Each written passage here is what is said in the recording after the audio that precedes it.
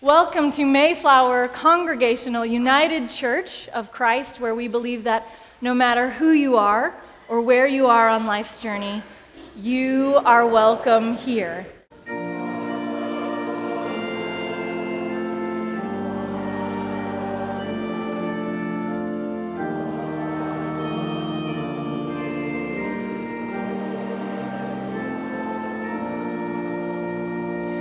Our scripture lesson this morning comes from the Gospel according to Luke, chapter 15, verses 1 through 3, and then 11 through 32. Now all the tax collectors and sinners were coming near to listen to him, and the Pharisees and the scribes were grumbling and saying, "This fellow welcomes sinners and eats with them." So he told them this parable. There was a man who had 2 sons.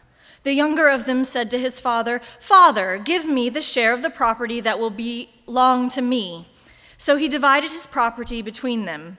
A few days later, the younger son gathered all he had and traveled to a distant country, and there he squandered it.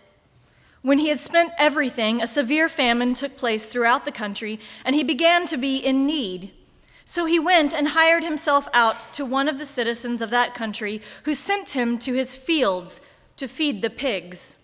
He would gladly have filled himself with the pods that the pigs were eating, and no one gave him anything. But when he came to himself, he said, "How many of my father's hired hands have bread enough and to spare, but here I am dying of hunger.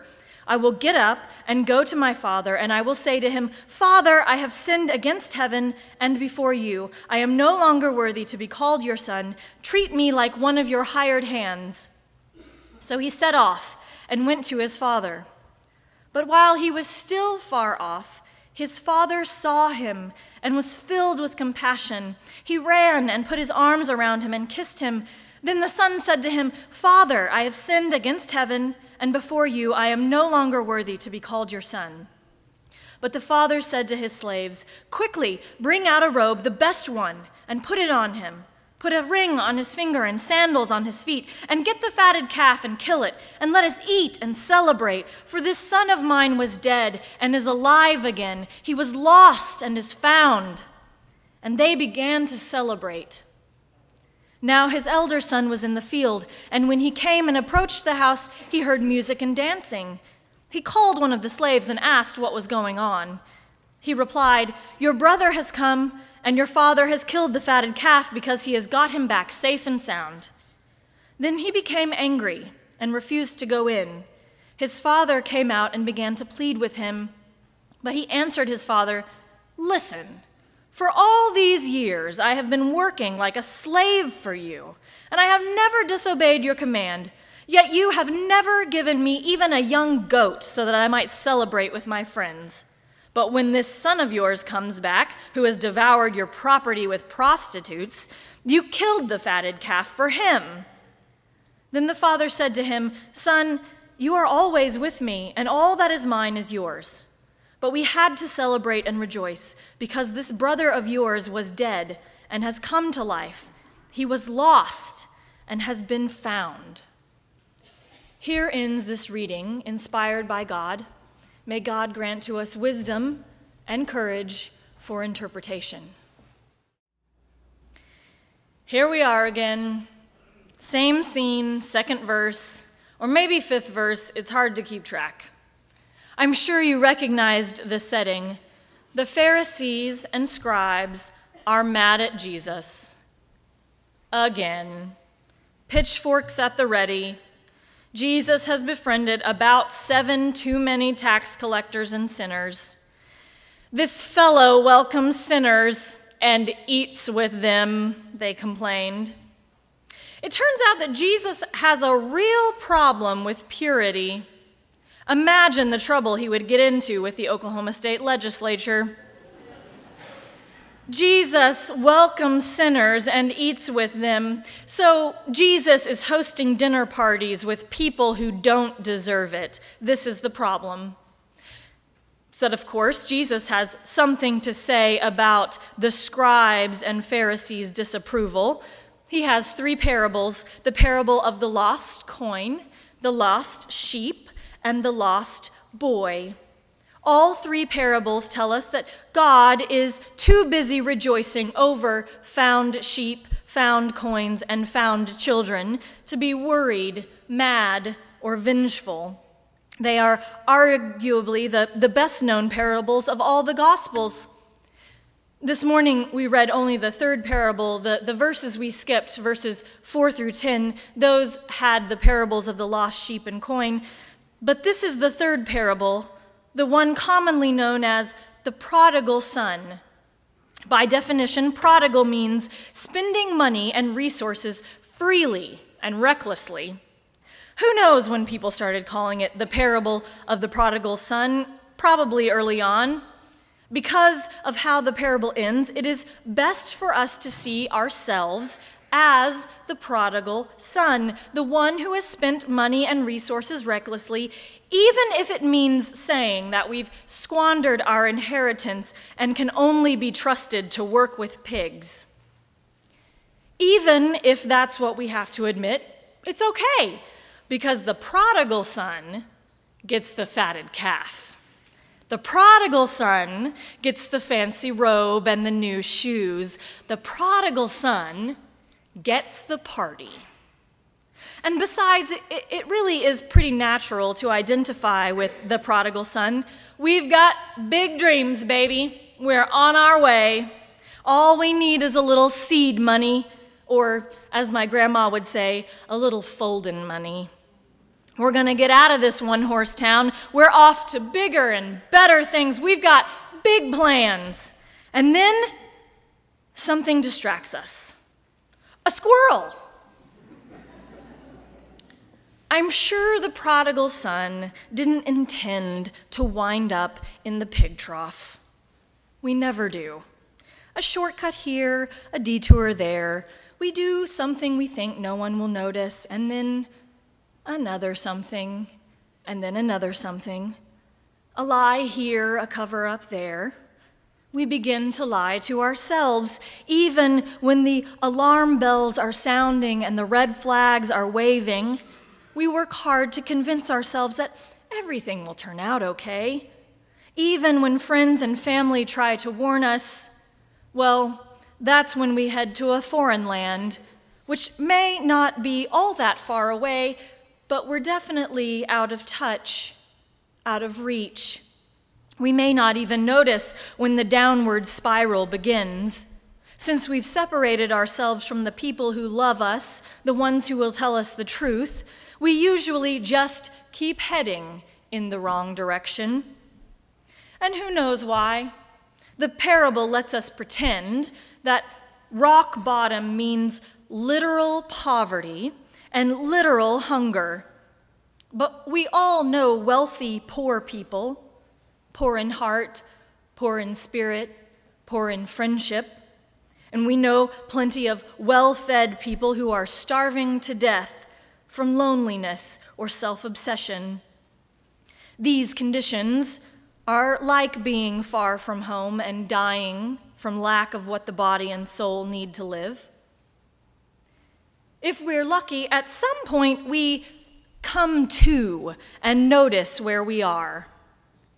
But when he came to himself, he said, "How many of my father's hired hands have bread enough and to spare? But here I am, dying of hunger." It may not even be that we're sorry. The prodigal son doesn't seem to be sorry, at least not sorry for the trouble he's caused and the inheritance he's wasted. He seems most sorry that he's hungry and hasn't had a shower. He seems sorry that there are people, those hired hands, who he thinks deserve less of life. Those hired hands, they have enough food, enough to spare. Why shouldn't he? He's the son of a man of means.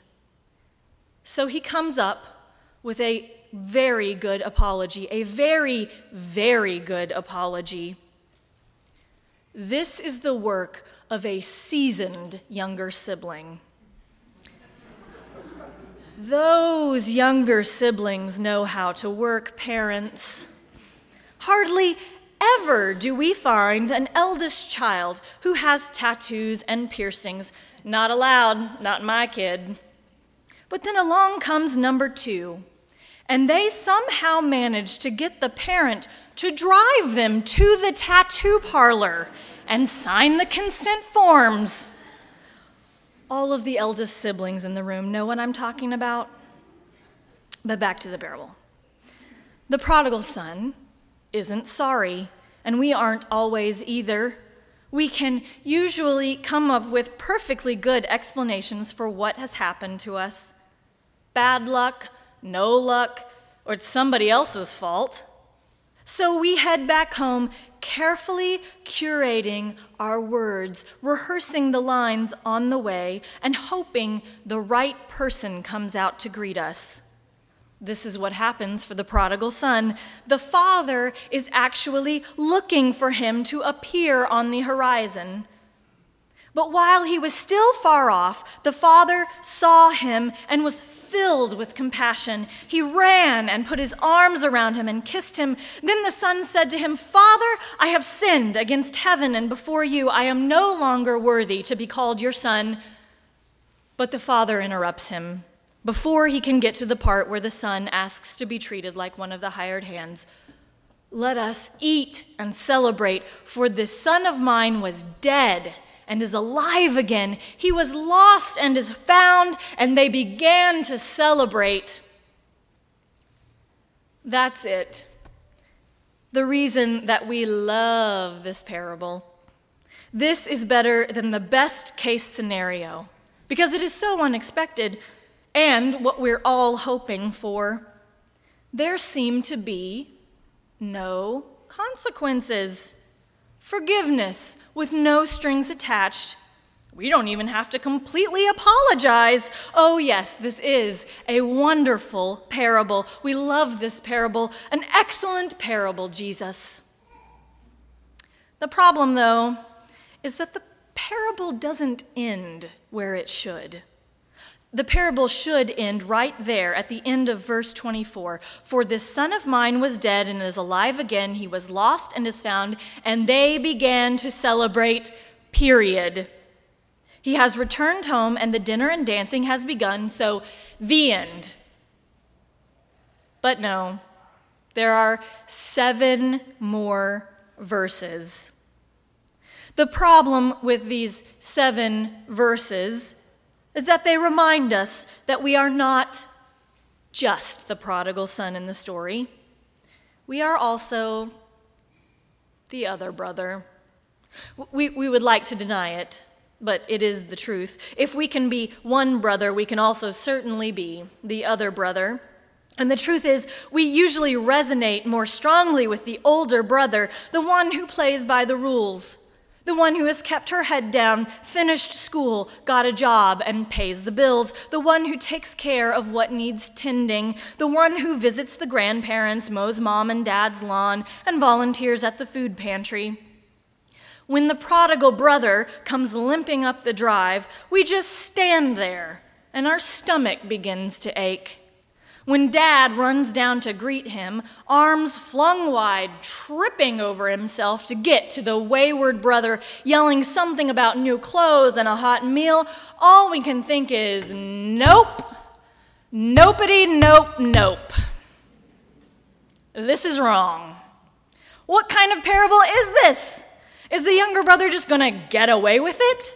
What about reap what you sow? What about chickens coming home to roost? What about consequences? Listen, for all these years I have been working like a slave for you, and I have never disobeyed your command, yet you have never given me even a young goat so that I might celebrate with my friends.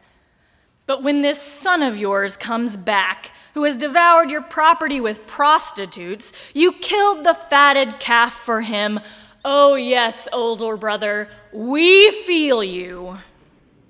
We feel your rage and contempt. We feel your frustration. We are standing right there with you, mad as a hornet in a Coke can, sulking at the back door, arms crossed, shaking our heads at this upside-down chain of events.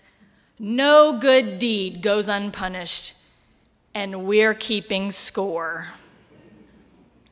Dad is giving away the farm to this irresponsible, no-good hack who probably doesn't brush his teeth regularly. Instead of the prodigal son, this parable should be called the prodigal father. He, too, is spending money and resources freely and recklessly.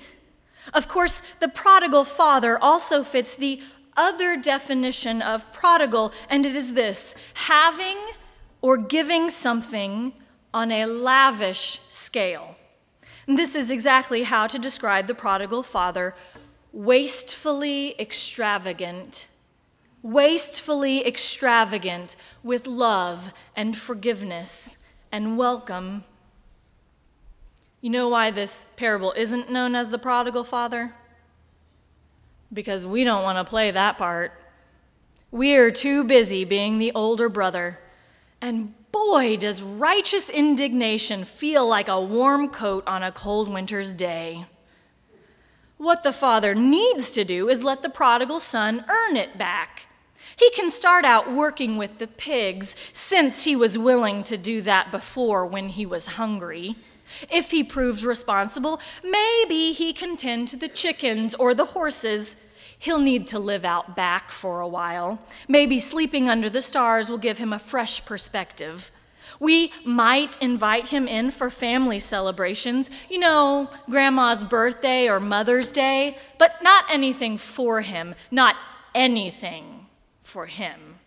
A party for him is out of the question, especially now. How can the father not see this? How will this irresponsible, flaky young brother learn anything at all if all he gets when he finally comes home is a party? How will anyone, when they've made terrible decisions, wasted everything, and think only of home when they are hungry, learn anything? What lesson will they learn? The preacher Fred Craddock says that the only thing they will learn is this: we love you, you are forgiven, welcome home. That's it. We love you, you are forgiven, welcome home. This is the worst parable ever. We can't say those words, we love you, you are forgiven, welcome home. Only God can say things like that. They are too big for us. And what about those times when we shouldn't let people back into the house? Are we supposed to just give abuse or violence a copy of the house key? No. Love and forgiveness is about the state of our own hearts. Welcome is a posture, not a doormat. It is a way of approaching the world. We love you, you are forgiven, welcome home means many, many different things. But we actually have to say it and mean it. Otherwise, we're stuck outside the party, sulking, bitter, worrying about our own fortune, minimizing our love and care of others to do something for others because we'll get a reward, not because it's right and good. Otherwise, we reduce forgiveness and welcome to a zero-sum game instead of the embodiment of God. And we are all made in the image of God. It won't be easy. We already know that. But perhaps we just need to practice. We love you. You are forgiven. Welcome home. Come on, say it with me. We love you. You are forgiven. Welcome home. One more time. We love you. You are forgiven. Welcome home. Amen.